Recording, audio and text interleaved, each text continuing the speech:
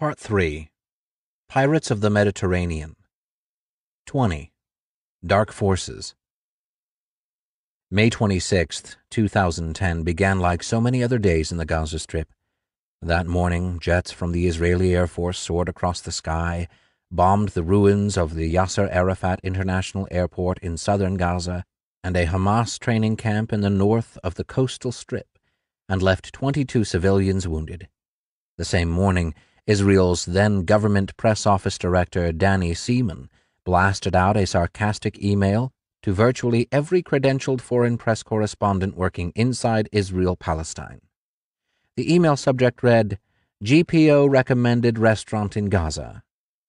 In the body of the email, Seaman provided a menu of the Roots Club and restaurant in Gaza.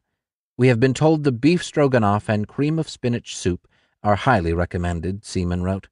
"There is also the possibility of an enjoyable evening on the Greens Terrace Garden Cafe, which serves eclectic food and fresh cocktails."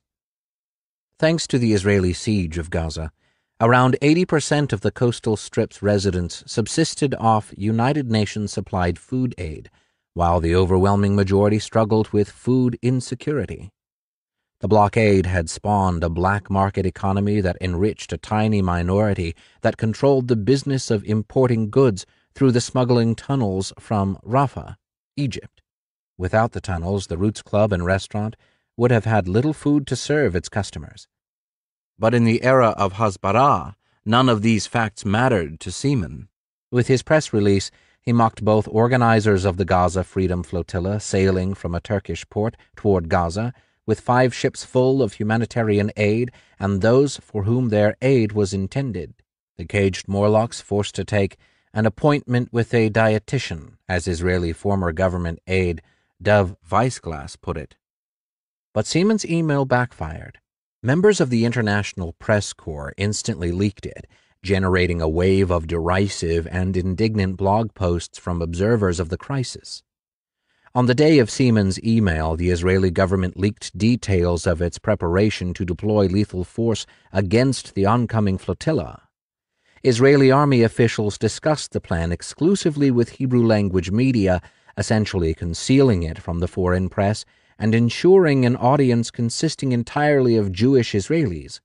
The army's intention appeared to be instilling the Israeli public the fear of a terrorist naval onslaught, thus preparing them for a violent confrontation at sea and a potentially rancorous aftermath. Ma'ariv, one of the 4 major Israeli newspapers, first reported the details in an article titled, "On the Way to Violence, One of the Boats is on its Way."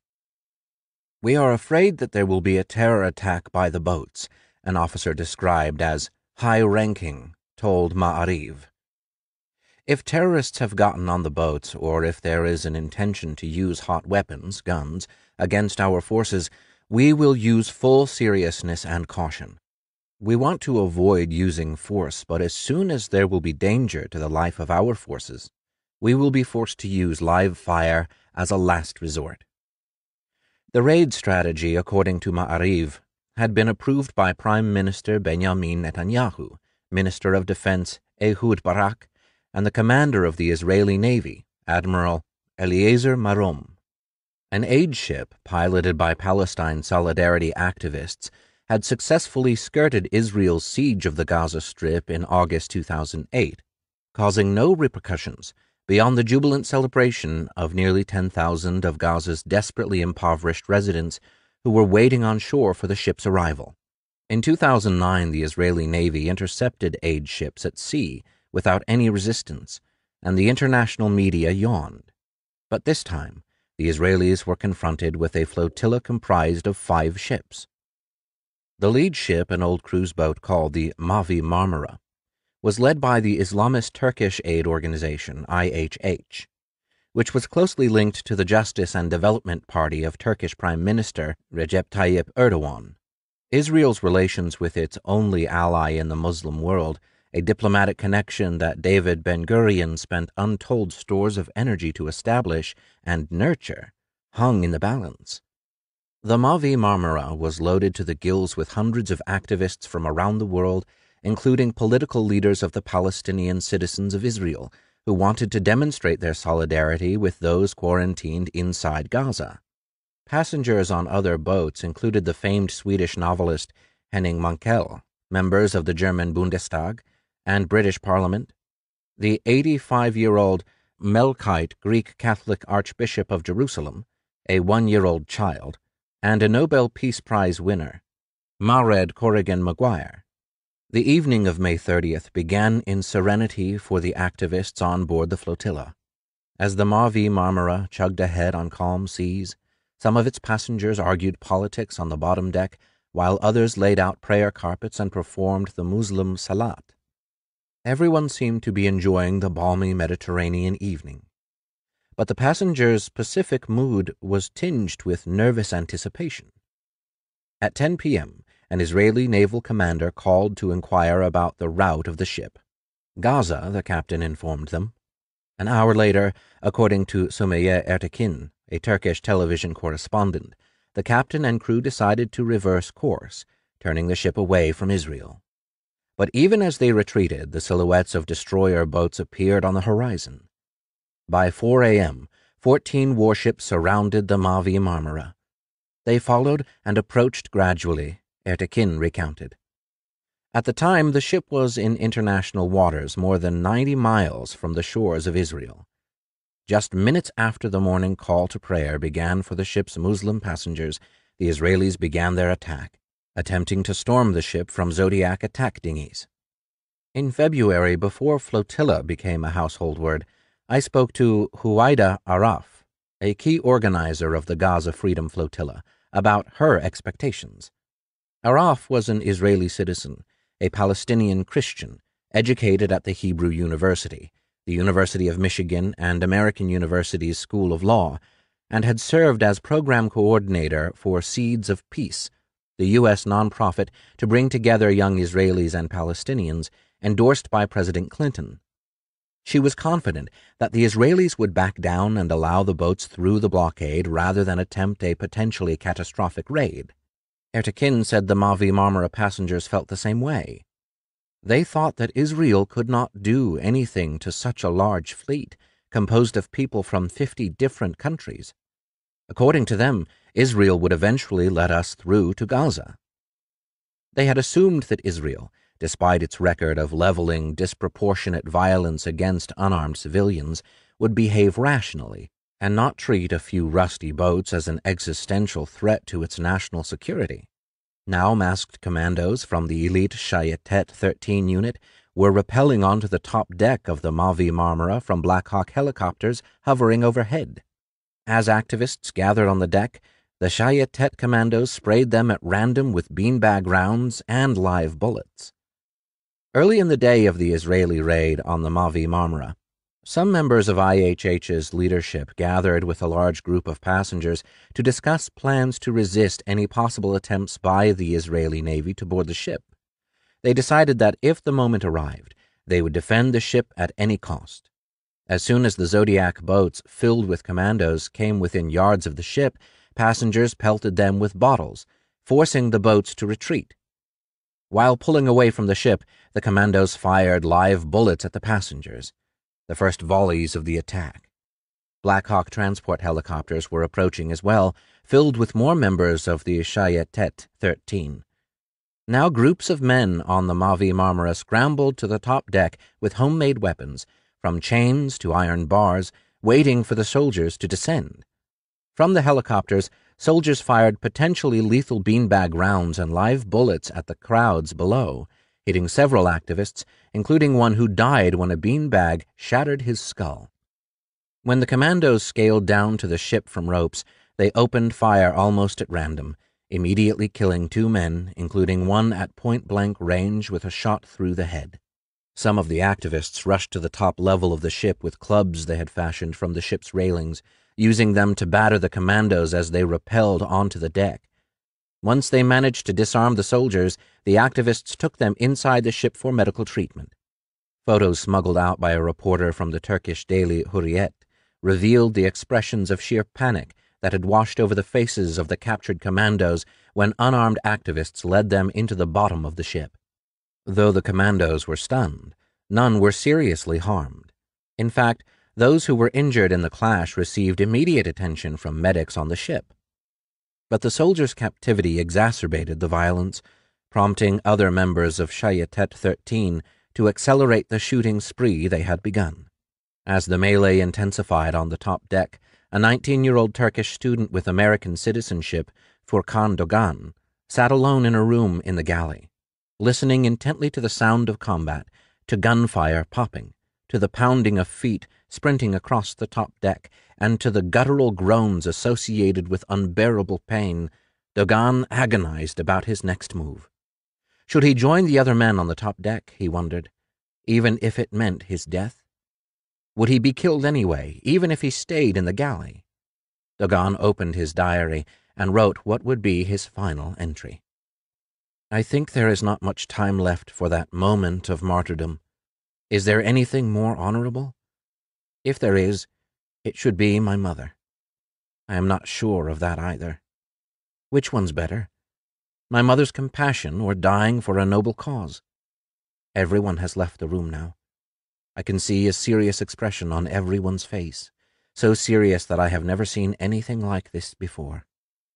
With distress sirens blaring across the halls of the ship, the teenager made his way onto the upper deck, armed not with an iron bar or an oar, but a small video camera. He found himself in the middle of the fracas, with commandos spraying a fusillade of bullets at the activists assembled on the deck. Bullets immediately struck Dogan in his leg, left foot, and his back, causing him to crumple to the ground in pain. He lay there for several minutes on his back, in a pool of his own blood, dazed but conscious, while a massacre unfolded before him. At some point, an Israeli commando advanced toward Dogan, placed the barrel of his gun against the youth's face, and fired 4 times, killing him execution-style. It was a bloodbath, recalled Sumeyye Ertekin, a Turkish journalist who traveled on the Marmara. The floors were like a slaughterhouse.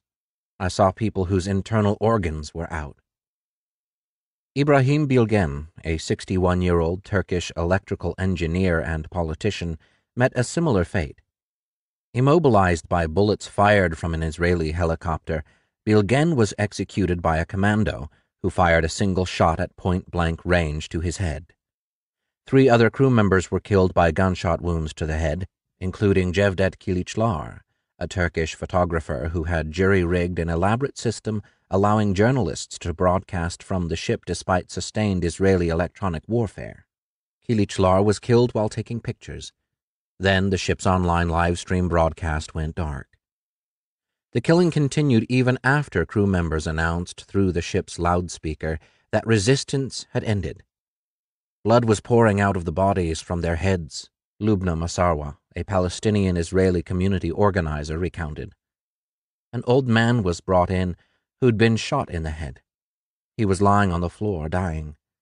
There was nothing we could do for him except hold his hand. Hoping to slow the soldiers' killing frenzy, Hanin Zoabi, a Palestinian member of Israel's Knesset, fashioned a sign reading in Hebrew, "We have surrendered. We are unarmed. We have critically injured people. Please come and take them. We will not attack." When she displayed it before a group of commandos, they pointed laser-guided assault rifles at her head and ordered her to vacate the area. By the time the shooting finally subsided, 9 activists lay dead, and dozens were seriously wounded. Meanwhile, on the Sophia, a rusty old cargo ship accompanying the Marmara as part of the Gaza Freedom Flotilla, the commandos attempted to herd passengers to the bottom deck as rapidly as possible. Someone who is going too slowly immediately gets a stun device fired into his arm. Henning Mankell, a passenger on the Sophia, who was also an internationally famous novelist, wrote in his diary. Another man who was not moving fast enough is shot with a rubber bullet. People who have done nothing are being driven like animals, being punished for their slowness. As soon as the Israelis gained control of the Marmara, they rushed to the ship's kitchen and gathered up all of the knives they could find. Then they laid them out beside kafiyas, Korans, and any object that might convince the average Western news consumer that the flotilla was in fact a covert terrorist convoy.